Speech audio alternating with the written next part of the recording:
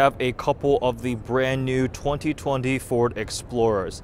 This one is the ST model that just launched here at the Detroit Auto Show, and it's going to be the most exciting one out of all of them, in my opinion. It's going to be 400 horsepower with a top speed of 143 miles an hour for a Explorer ST. It's an ST branded Explorer now. It gets a 3-liter twin-turbo V6 that you will find in many Lincolns, like the Continental. I think it's in the Navigator too. It makes 400 horsepower and 415 pound-feet of torque. It's exclusively paired with a 10-speed automatic transmission.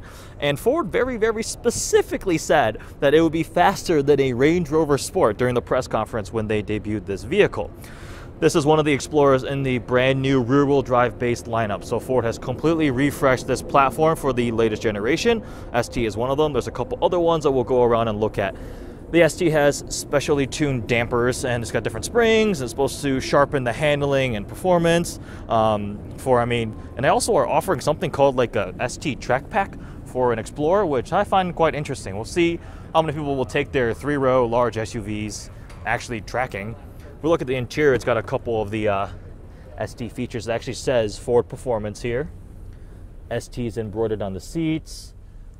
This is the brand new interior, so this does not have the large screen. I'll show you guys that in a second. Here is the single front display. It says ST on the steering wheel. We'll hop around back. It's on these pretty large wheels, red calipers. This blue color is beautiful. I really do like the way the new ST looks. And ST in most aggressive version looks pretty good. Pricing will probably be around 50 grand, a little bit more than the Explorer Sport for the latest generation vehicle. We also had to talk about the regular Explorers that have been upgraded. Brand new platform, rear-wheel drive base, supposedly 200 pounds lighter than the previous generation, and it's got 6-inch longer wheelbase. Rear-wheel drive front engine, 2.3-liter 4-cylinder is the base engine option available here. It's increasing horsepower to 300 horsepower, still 310 pound-feet of torque. You also get the 3-liter EcoBoost V6 for the Platinum trim. It gets rid of the 3.5. It makes 365 horsepower and 380 pound-feet of torque. That's actually lower in the Platinums and such than you get in the full Massive Attack ST SUV. This is a vehicle that can tow 5,600 pounds when you're equipped with the 3-liter EcoBoost V6. The other big news today is there is a new hybrid Explorer, which actually I believe they launched that with the Here's the Police Interceptor. I actually worked on this car when I was an employee at Ford in vehicle engineering. The new hybrid Explorer Police Interceptor, but the regular ones are also getting a hybrid. It's got a 318 horsepower, 3.3-liter V6 combination with over 500 miles of range. There's no official numbers on the torque, but it's a hybrid system. So 500 miles out of a 19.3-gallon tank for such a large SUV is pretty impressive, I think. The new Explorer will come in a couple trims. You get Base, XLT, Limited, ST, and Platinum. Pricing is not officially announced for all of them. Apparently, the base one is going to be only a couple $100 more than the previous generation, so low 30,000 starting price.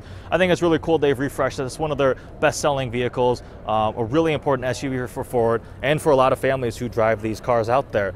A lot of new technology, all the pre-collision warning and this assist and that safety warning is all going to be, a lot of it is standard on the vehicle. And let's see, I'm going to find one that has the large screen on the inside. Looks like they just took a gigantic iPad and stuck it in the middle. I think it looks pretty nice. It's one of the upgrade options. You can see it on this vehicle here. Here is another ST. Look at that. Sitting inside the brand new Explorer ST. This is my first time in a production 2020 Explorer. Need the same rotary shift knob that we were just looking at in the GT500. Got your multiple drive modes. It's very spacious. Overall, it's nice to see them update this vehicle. It's interesting to see an ST version, but I guess there sort of was a precedence with the Explorer Sport. But now we have an Edge ST and an Explorer ST, and the Fiesta ST and Focus ST I think are pretty much dead, which is a little bit disappointing to me because I prefer cars to SUVs. But it looks like this Explorer will be really great to compete against things like the Highlander and other vehicles in its segment. A lot of great new technology, performance. Then you got the new hybrid police vehicles, the hybrid production vehicles, the ST, and then even the regular ones there, increasing towing capacity, etc., etc. It's a nice change. Really excited to see how these things sell. Hope you guys like this walk around showing you the new Explorers and talking about the facts. If you have any questions, please comment below. Thanks for watching.